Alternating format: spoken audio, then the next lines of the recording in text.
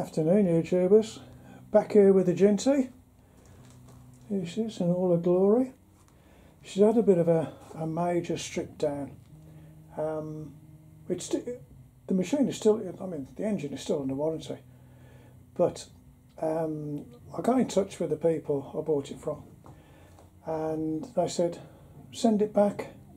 Well, I didn't want to send it back because I was just having a little bit of trouble with the check valves. But I don't think there's anything wrong with them. I think it's just made a little bit of dirt in there. I've actually stripped them down. Now these check valves, that's it. Normally they have a nut on the top so you can get the ball out. But this particular type, this part goes into the boiler, and this part goes. Yeah, that's the in part, and that's what's going out. So this part comes off, and you can get to the ball. So it sits like that, which is a bit blinking awkward, really. Most of the lads at the railway, my railway club, haven't seen this type before.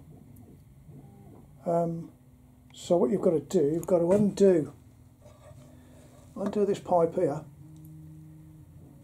and then push it to one side, and then undo it. Well, I didn't know that, so I just stripped it all down. But to get them out, they go each side, one there and one over there. I'll show you how they fit.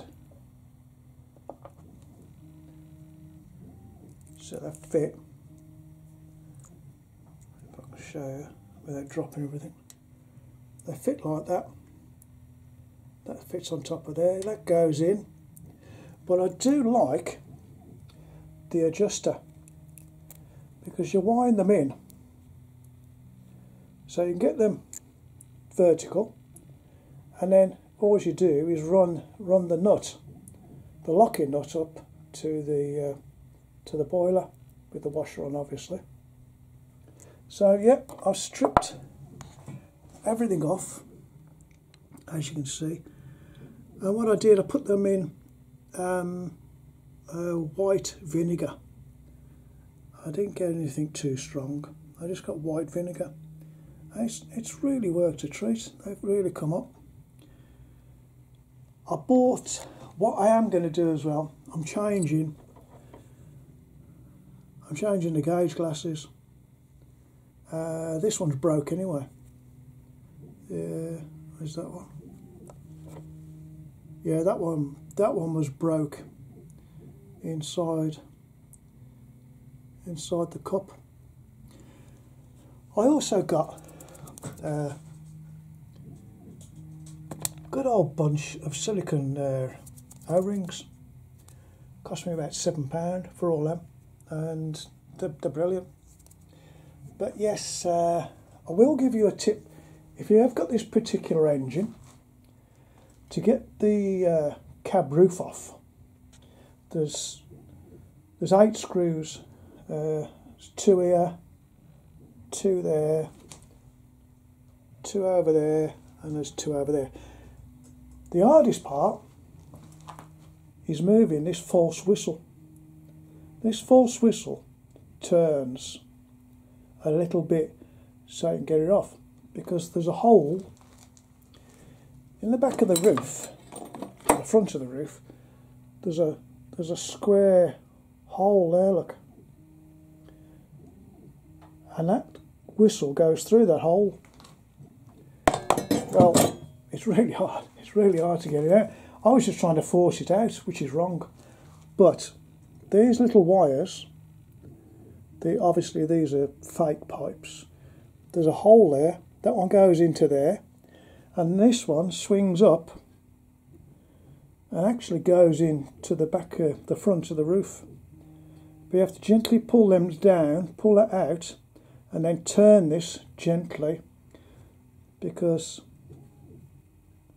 there's this part here, this part I've got my finger on, actually goes in to the front of the roof. So you just turn it gently, don't force it, because it's a lovely cast, absolutely. I thought it may have come undone, but it doesn't.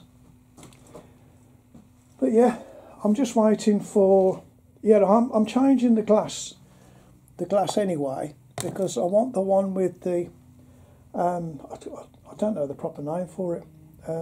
It's got the red line down the back, so when you've got water in the glass, it magnifies it and it goes a lot wider. So you've got a thin line of red, and then when it magnifies, obviously if you hold something behind a glass jar, it will magnify it. So also using Loctite 542, which I've been told to use. I've cleaned all the joints. As I say, they've been in the vinegar.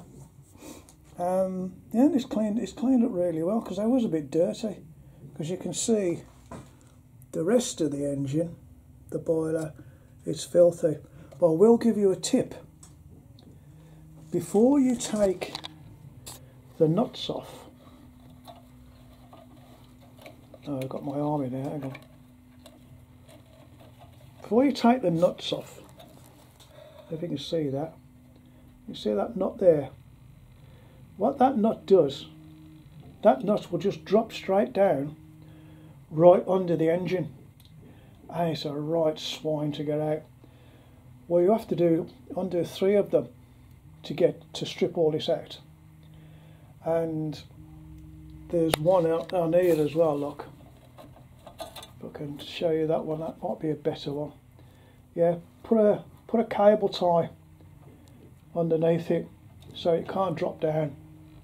And there's one there as well, that one. Because they go right underneath. They go right underneath there into all the pipe work, and they're really hard to get out. Bit of jiggery pokery. Took me a few minutes to get them out.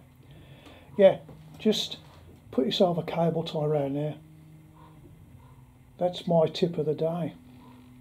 Anyway, I'm going to leave you there then. It's yeah, it is so fiddly.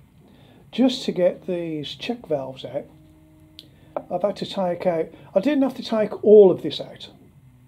I took it out because I wanted to clean it, and also I wanted to fit these new gauge glasses, and I'll give it a bit of a spruce up.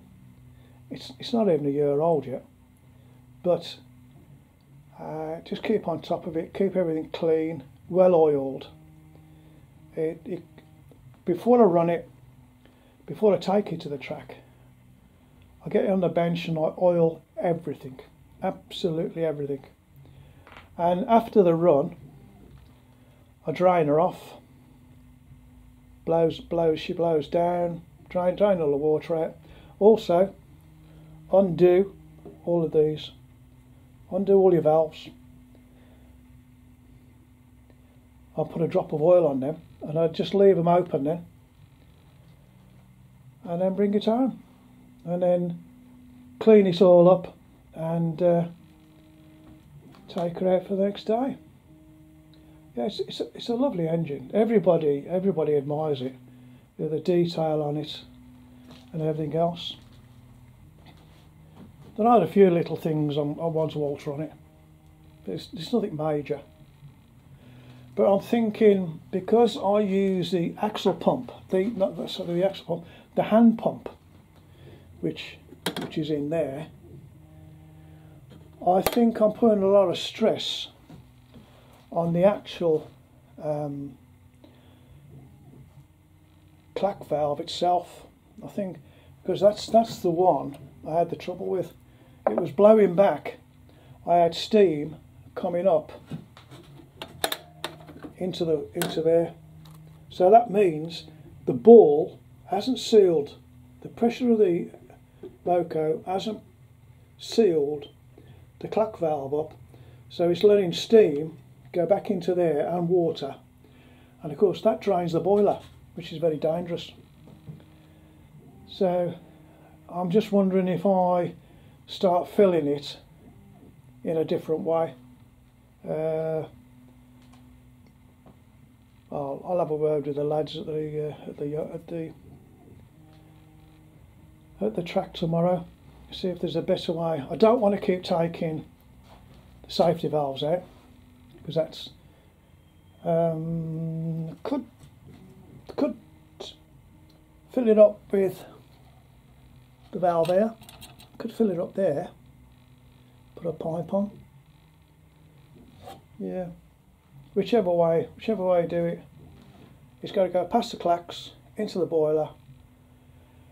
I think it does. I'm just trying to get my head around this plumbing.